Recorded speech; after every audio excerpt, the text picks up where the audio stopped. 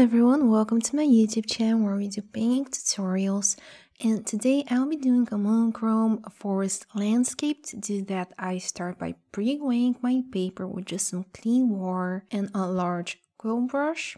And the color I'll be using for this entire painting is Dusk Green by Van Gogh. I applied pretty much all over the page, pretty randomly, I tried to leave a highlight, aka area without any paint that's slightly off center, a bit below the center. You can tell that almost oval kind of area up being right there.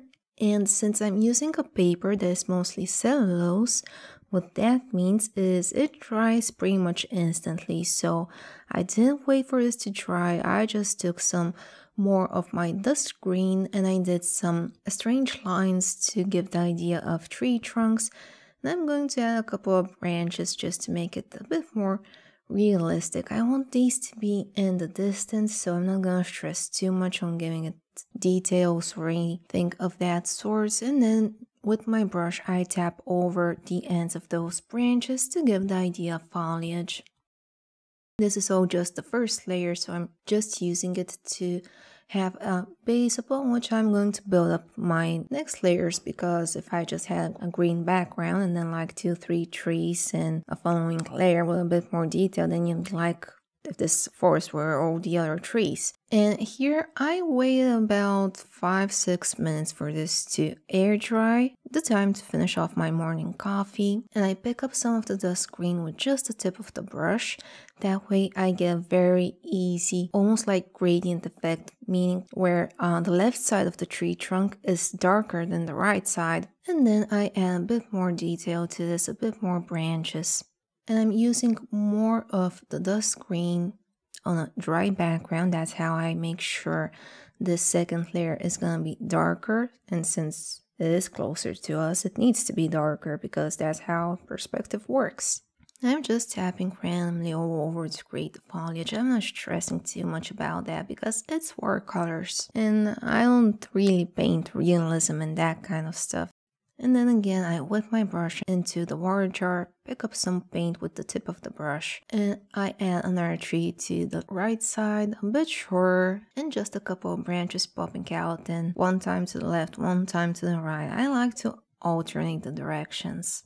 And then you guessed it, I'm just gonna tap over them for some easy foliage.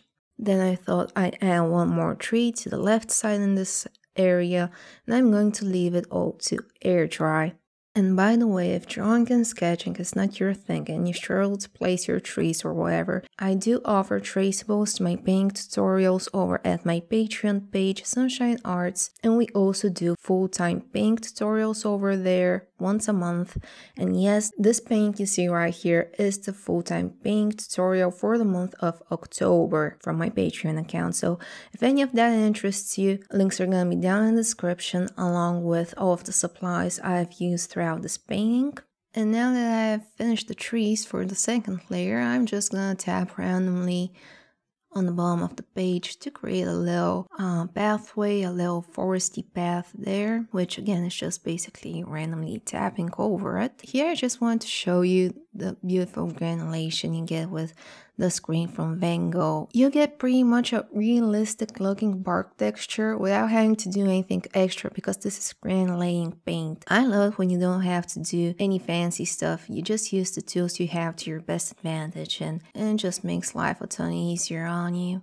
Then I want to darken up that pathway there on the bottom, so it's only the highlight in between the trees in the center of the painting. And first I went with just some dirty water from my paint jar to get a very subtle green, but I didn't end up liking it, so I'm gonna darken it up with the brush, and then I'm gonna tap with a napkin to lift it off, make it a bit lighter because it was looking a bit too dark. And that's the cool thing about watercolors. If you make a mistake, you can always correct it. You can always re-wet the surface. You can pick it up with either your brush or a napkin. It's very forgiving is where I'm trying to get. Now for the final layer, I switched to a skinnier brush that holds less water, and less water means more saturated results because again, the closer the subject, aka the trees, get to us as the viewer, the darker they should appear. So I think this is number 6 Da Vinci brush here. And again, I'm just still using that old dusk green. Made a tree trunk and then I tap over its branches.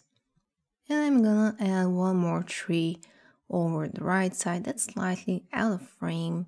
Remember to make the bottom thicker than the top. Make some branches pop out of the tree trunk and then tap over them. Then I want to make the pathway look a bit overgrown, like you have some greenery popping out from the bushy foresty area onto the path. So just some very, very small tapping over the path. And lastly, slowly peel off the tape in the opposite direction to avoid ripping apart your paper.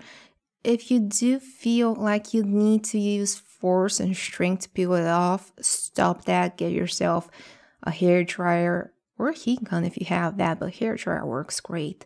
Medium settings, keep it there for like 10-20 seconds and it's gonna peel right off. I like to give a very special thank you to my Patreon supporters for the month of November, and thank you all for watching. Let me know if you found any value and use in this video down in the comments. Thank you again for watching and we'll see each other in the next video. Bye bye.